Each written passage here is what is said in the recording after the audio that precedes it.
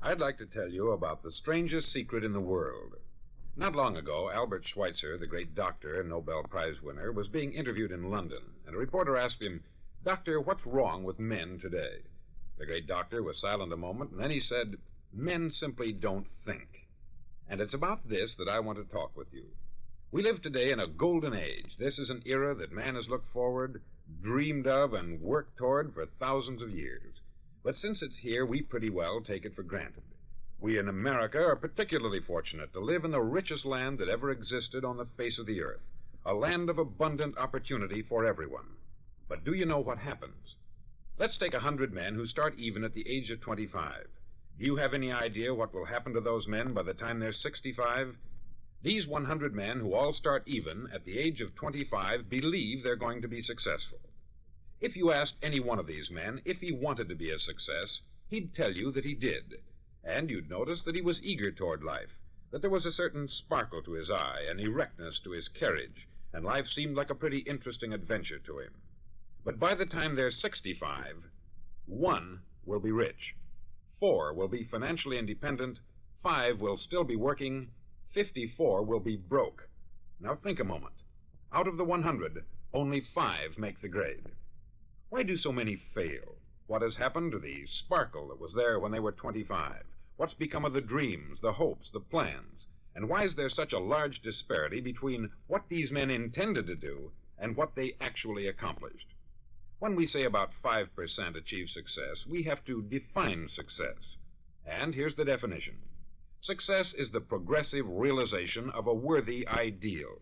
If a man is working toward a predetermined goal and knows where he's going, that man is a success. If he's not doing that, he's a failure. Success is the progressive realization of a worthy ideal. Rollo May, the distinguished psychiatrist, wrote a wonderful book called Man's Search for Himself. And in this book he says, the opposite of courage in our society is not cowardice, it is conformity. And there you have the trouble today. It's conformity. People acting like everyone else, without knowing why, without knowing where they're going. Now think of it. In America right now, there are over 14 million people 65 years of age and over, and about 13 million of these 14 million are broke. They're dependent on someone else for life's necessities. Now, we learn to read by the time we're 7. We learn to make a living by the time we're 25. Usually, by that time, we're not only making a living, we're supporting a family. And yet, by the time we're 65, we haven't learned how to become financially independent in the richest land that has ever been known. Why? We conform. And the trouble is that we're acting like the wrong percentage group, the 95% who don't succeed.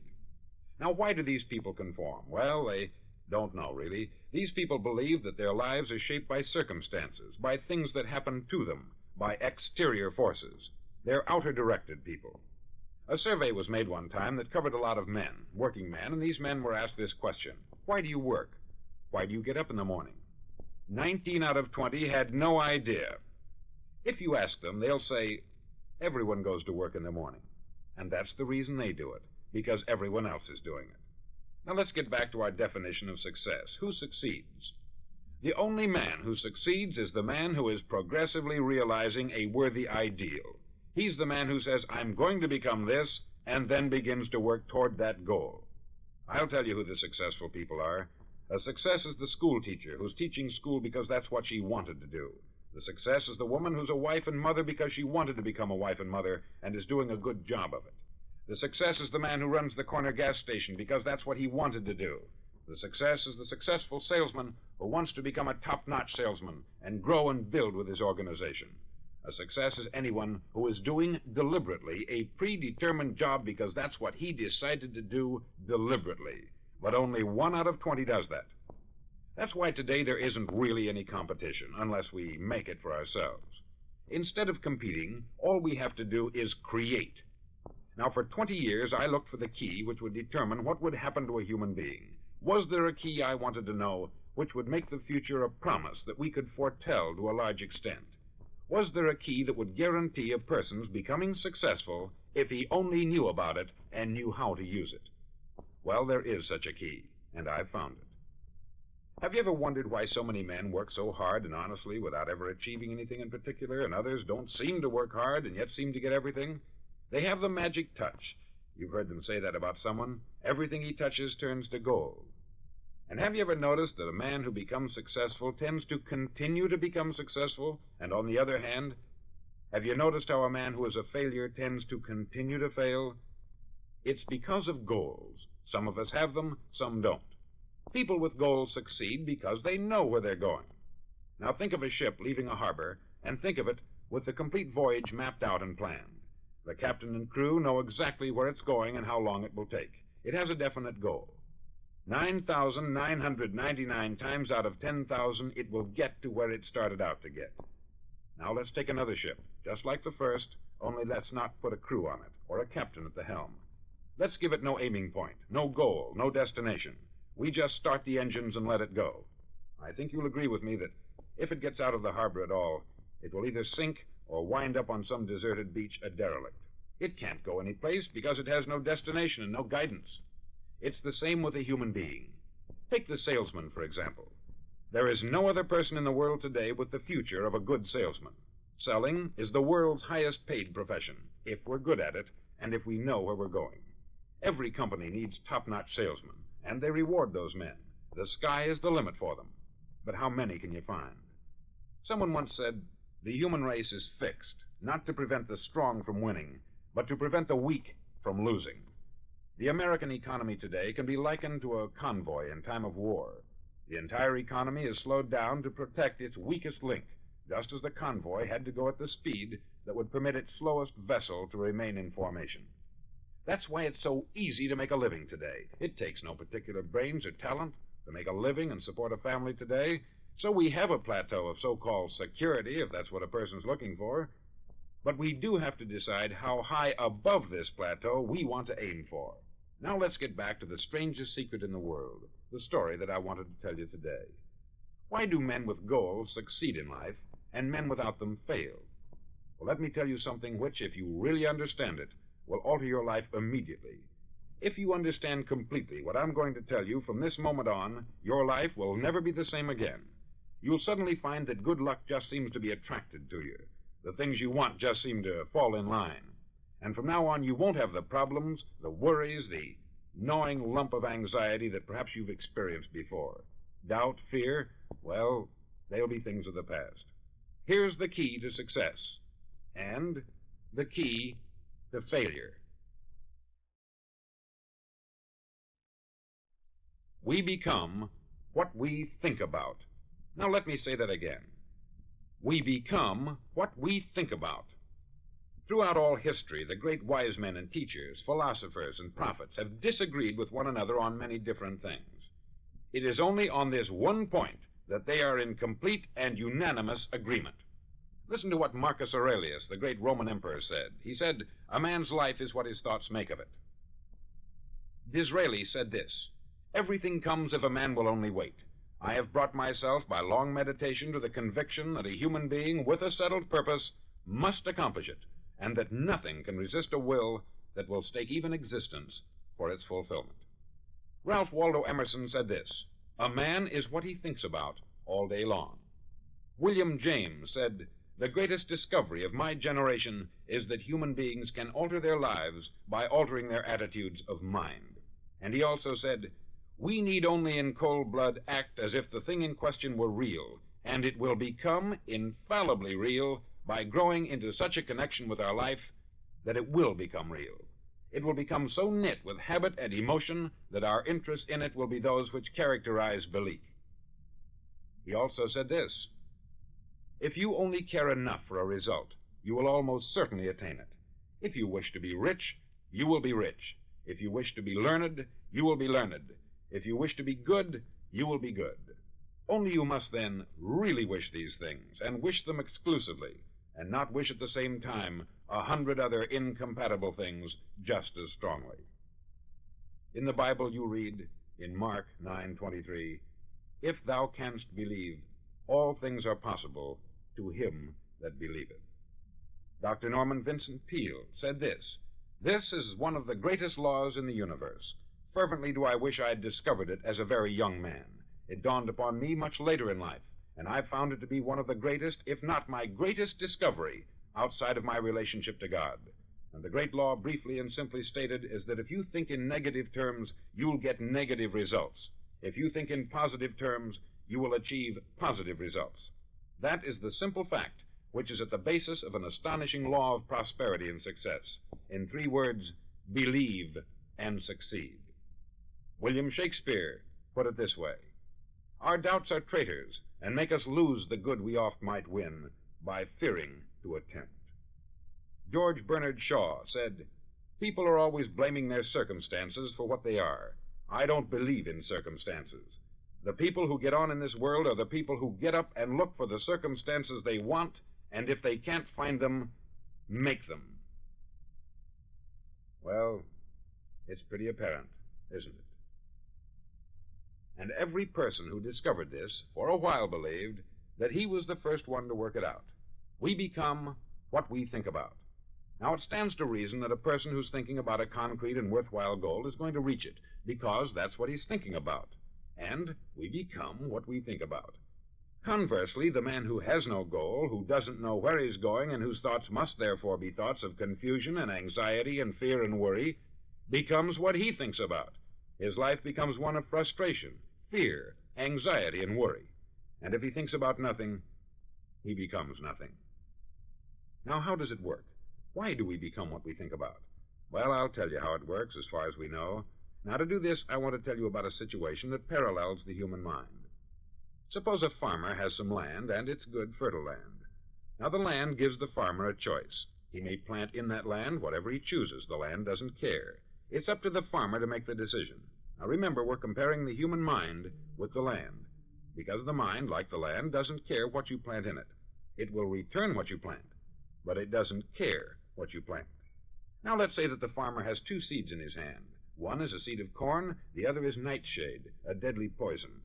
He digs 2 little holes in the earth, and he plants both seeds, one corn, the other nightshade. He covers up the holes, waters, and takes care of the land, and what will happen? Invariably, the land will return what is planted. As it's written in the Bible, as ye sow, so shall ye reap. Remember, the land doesn't care. It will return poison in just as wonderful abundance as it will corn. So up come the 2 plants, one corn, one poison. Now, the human mind is far more fertile, far more incredible and mysterious than the land, but it works the same way. It doesn't care what we plant. Success, failure. A concrete, worthwhile goal, or confusion, misunderstanding, fear, anxiety, and so on. But what we plant, it will return to us. You see, the human mind is the last great unexplored continent on the earth. It contains riches beyond our wildest dreams. It will return anything we want to plant. Now, you might say, well, if that's true, why don't people use their minds more? Well, I think they've figured out an answer to that, too.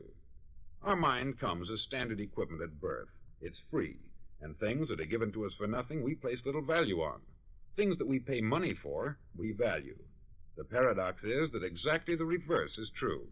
Everything that's really worthwhile in life came to us free. Our mind, our soul, our body, our hopes, our dreams, our ambitions, our intelligence, our love of family and children and friends. All these priceless possessions are free, but the things that cost us money are actually very cheap and can be replaced at any time. A good man can be completely wiped out and make another fortune. He can do that several times. Even if our home burns down, we can rebuild it, but the things we got for nothing, we can never replace. The human mind isn't used merely because we take it for granted. Familiarity breeds contempt. It can do any kind of job we assign to it, but generally speaking, we use it for little jobs instead of big, important ones. Universities have proved that most of us are operating on about 10% of our abilities. Decide now, what is it you want? Plant your goal in your mind. It's the most important decision you'll ever make in your entire life. You want to be an outstanding salesman, a better worker at your particular job? Do you want to go places in your company, in your community? All you've got to do is plant that seed in your mind.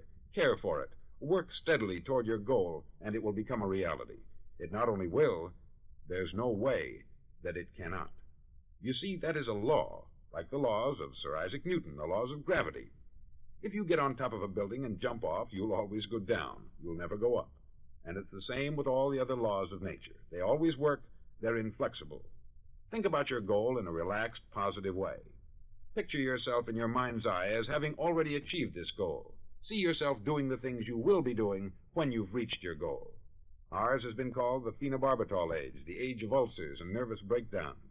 At a time when medical research has raised us to a new plateau of good health and longevity, far too many of us worry ourselves into an early grave trying to cope with things in our own little personal ways, without learning a few great laws that will take care of everything for us.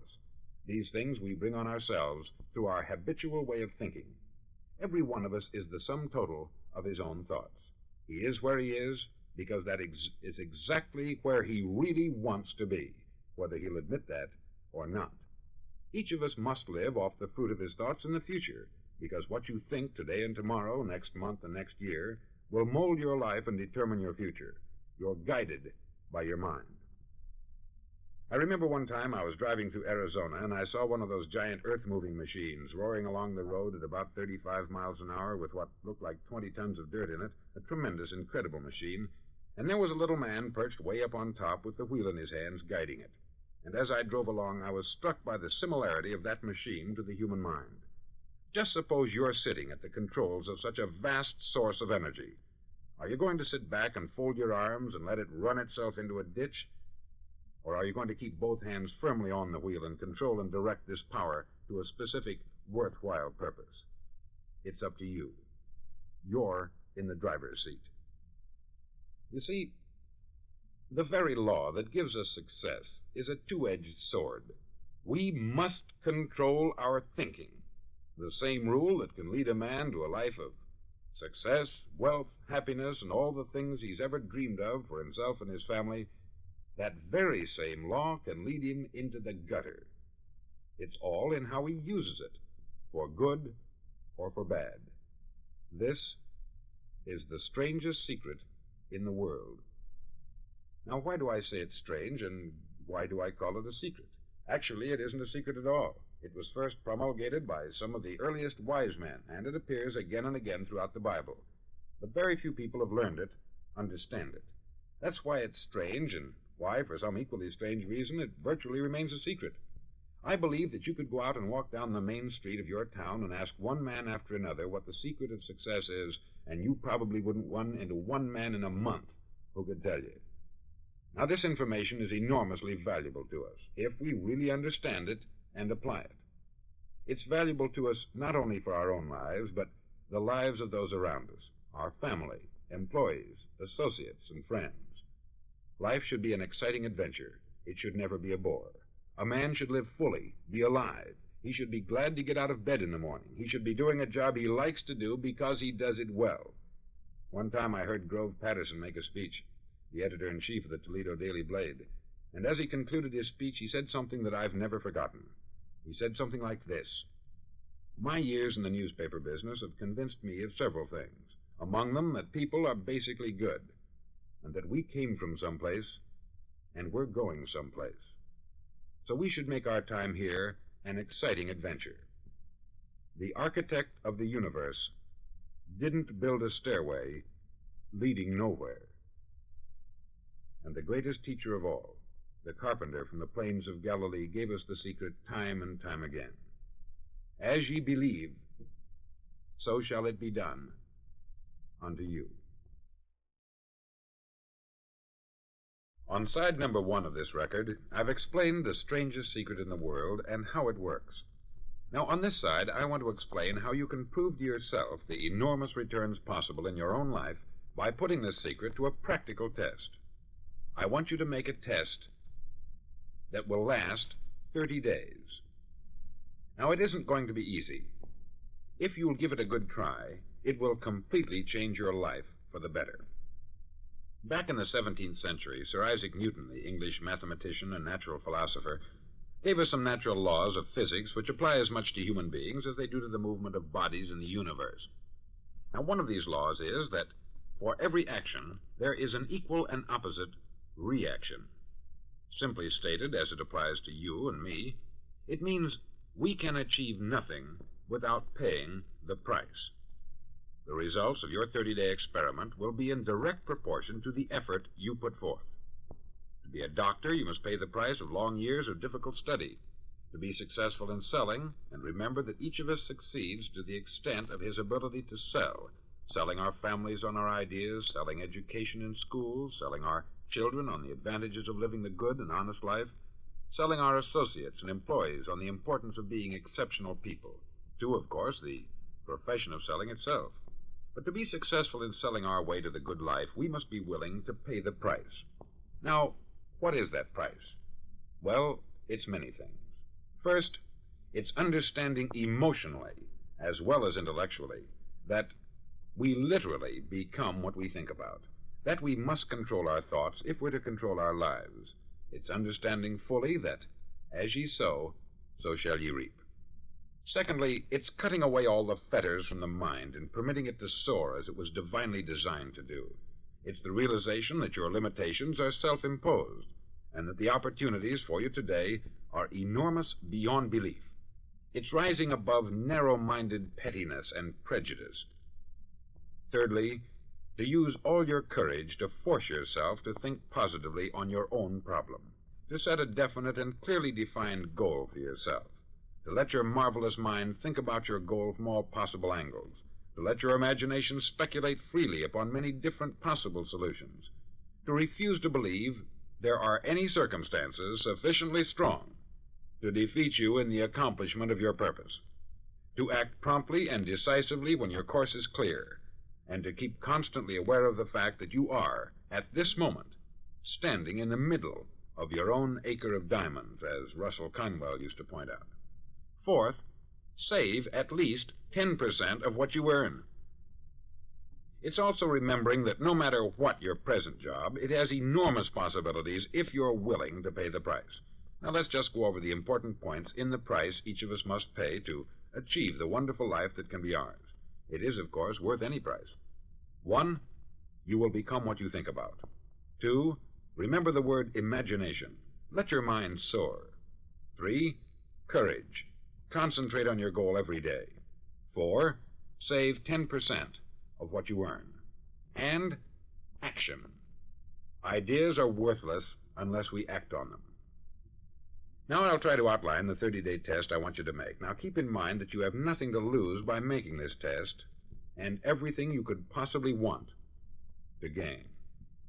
There are 2 things that may be said of everyone. Each of us wants something, and each of us is afraid of something. I want you to write on a card what it is you want more than anything else. It may be more money. Perhaps you'd like to double your income or make a specific amount of money. It may be a beautiful home. It may be success at your job. It may be a particular position in life. It could be a more harmonious family. Each of us wants something. Write down on your card specifically what it is that you want. Make sure it's a single goal and clearly defined. You needn't show it to anyone, but carry it with you so that you can look at it several times a day. Think about it in a cheerful, relaxed, positive way each morning when you get up, and immediately you have something to work for, something to get out of bed for, something to live for. Look at it every chance you get during the day and just before going to bed at night. As you look at it, remember that you must become what you think about, and since you're thinking about your goal, you realize that soon it will be yours. In fact, it's yours really the moment you write it down and begin to think about it. Look at the abundance all around you as you go about your daily business. You have as much right to this abundance as any other living creature. It's yours for the asking. Now we come to the difficult part. Difficult because it means the formation of what is probably a brand new habit, and new habits are not easily formed. Once formed, however, it'll follow you for the rest of your life. Stop thinking about what it is you fear. Each time a fearful or negative thought comes into your consciousness, replace it with a mental picture of your positive and worthwhile goal. There will come times when you will feel like giving up. It's easier for a human being to think negatively than positively. That's why only 5% is successful. You must begin now to place yourself in that group. For 30 days, you must take control of your mind. It will think only about what you permit it to think. Each day for this 30-day test, do more than you have to do. In addition to maintaining a cheerful, positive outlook, give of yourself more than you've ever done before. Do this knowing that your returns in life must be in direct proportion to what you give. The moment you decide on a goal to work toward, you're immediately a successful person. You're then in that rare and successful category of people who know where they're going. Out of every 100 people, you belong to the top 5. Don't concern yourself too much with how you're going to achieve your goal. Leave that completely to a power greater than yourself. All you have to do is know where you're going. The answers will come to you of their own accord.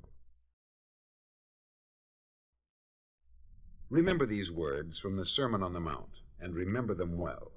Keep them constantly before you this month of your test. Ask, and it shall be given you. Seek, and ye shall find. Knock, and it shall be opened unto you. For every one that asketh receiveth, and he that seeketh findeth, and to him that knocketh it shall be opened. It's as marvelous and as simple as that.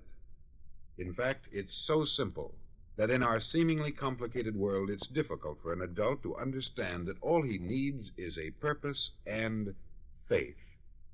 For 30 days, do your best. If you're a salesman, go at it as you've never done before, not in hectic fashion, but with the calm, cheerful assurance that time well spent will give you the abundance in return you deserve and want. If you're a homemaker, devote your 30-day test to complete giving of yourself without thinking about receiving anything in return, and you will be amazed at the difference it makes in your life.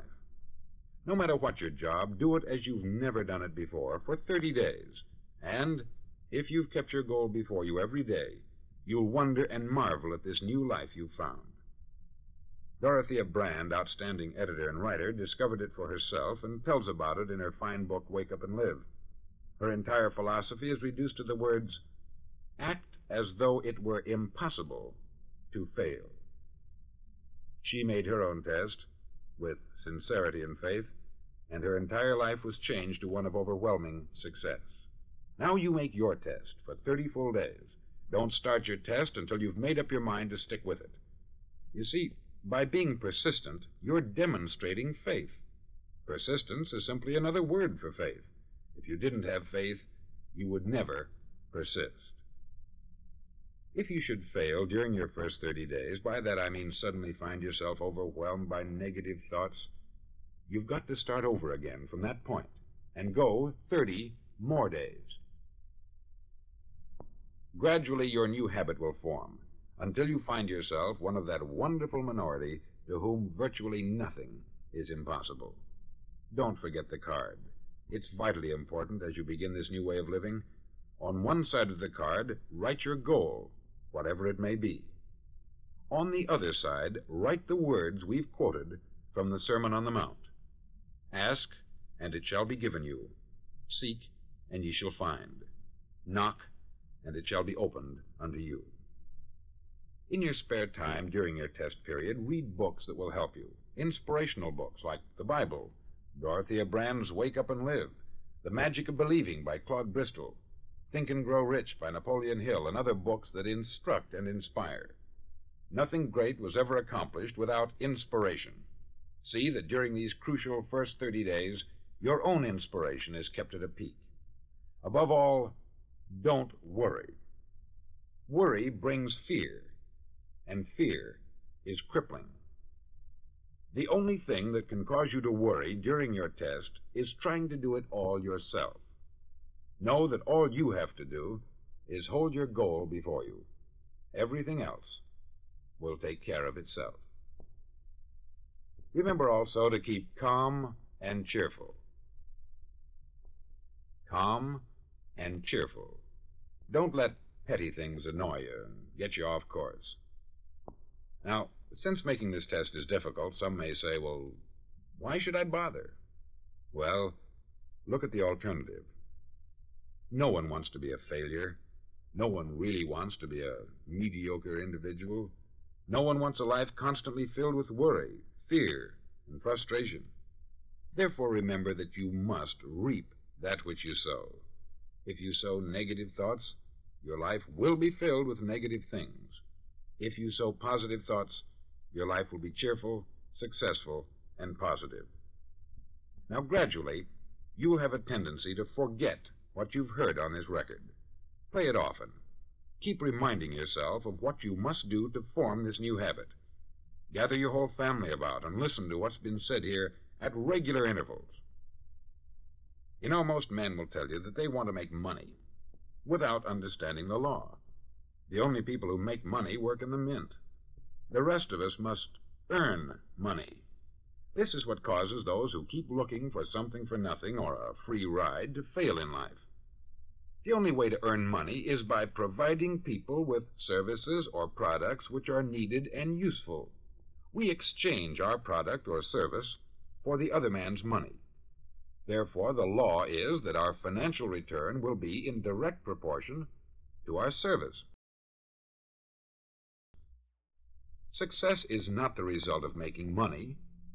Making money is the result of success. And success is in direct proportion to our service. Most people have this law backwards. They believe that you're successful if you earn a lot of money. The truth is that you can only earn money after you're successful. It's like the story of the man who sat in front of the stove and said to it, "Give me heat, and then I'll add the wood." How many men and women do you know, or do you suppose there are today, who take the same attitude toward life? There are millions. We've got to put the fuel in before we can expect heat. Likewise, we've got to be of service first before we can expect money. Don't concern yourself with the money. Be of service. Build, work, dream, create. Do this, and you'll find there's no limit to the prosperity and abundance that will come to you. Prosperity is founded upon a law of mutual exchange. Any person who contributes to prosperity must prosper in turn himself. Sometimes the return will not come from those you serve, but it must come to you from someplace, for that is the law. For every action, there is an equal and opposite reaction.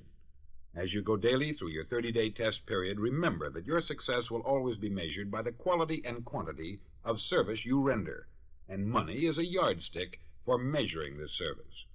No man can get rich himself unless he enriches others. There are no exceptions to a law. You can drive down any street in America and from your car estimate the service that's being rendered by the people living on that street. Had you ever thought of this yardstick before? It's interesting. Some, like ministers and priests and other devoted people, measure their returns in the realm of the spiritual, but again, their returns are equal to their service. Once this law is fully understood, any thinking person can tell his own fortune. If he wants more, he must be of more service to those from whom he receives his return. If he wants less, he has only to reduce this service. This is the price you must pay for what you want. If you believe you can enrich yourself by deluding others, you can only end by deluding yourself. It may take some time, but just as surely as you breathe, you'll get back what you put out. Don't ever make the mistake of thinking you can avert this. It's impossible. The prisons and the streets where the lonely walk are filled with people who tried to make new laws just for themselves. We may avoid the laws of man, but there are greater laws that cannot be broken. An outstanding medical doctor recently pointed out 6 steps that will help you realize success. 1, set yourself a definite goal. 2, quit running yourself down. 3, stop thinking of all the reasons why you cannot be successful, and instead think of all the reasons why you can. 4, trace your attitudes back through your childhood and try to discover where you first got the idea you couldn't be a success, if that's the way you've been thinking. 5, change the image you have of yourself by writing out a description of the person you would like to be. And 6, act the part of the successful person you have decided to become. The doctor who wrote those words is a noted West Coast psychiatrist, David Harold Fink, M.D. Do what all the experts since the dawn of recorded history have told you you must do. Pay the price. by becoming the person you want to become. It's not nearly as difficult as living unsuccessfully. Make your 30-day test. Then repeat it. Then repeat it again. Each time it will become more a part of you until you'll wonder how you could ever have lived any other way. Live this new way, and the floodgates of abundance will open and pour over you more riches than you may have dreamed existed. Money? Yes, lots of it. But what's more important, you'll have peace. You'll be in that wonderful minority who lead calm, cheerful, successful lives. Start today. You have nothing to lose, but you have a life to win.